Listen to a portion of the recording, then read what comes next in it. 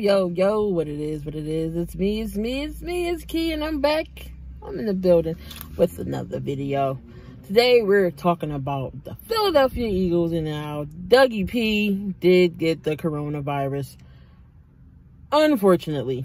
But no, so they're saying he got the coronavirus, maybe from someone else within that he came in contact with, but he is asymptomatic.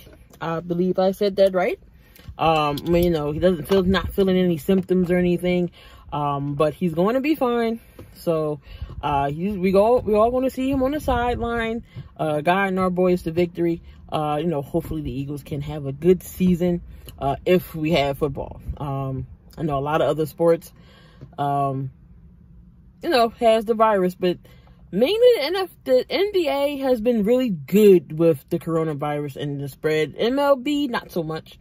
I know, you know, other stuff been going on in MLB. The NFL, I don't know what they're going to do.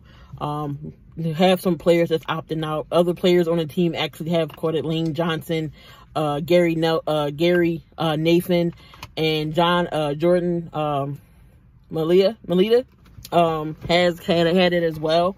So now Doug has it, but I believe they'll be fine.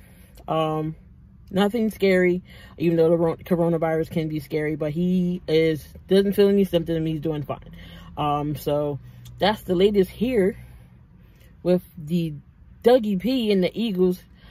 He did catch the COVID-19, but everything seems to be fine, and he'll be back up and running. Well, that's the video with me from today.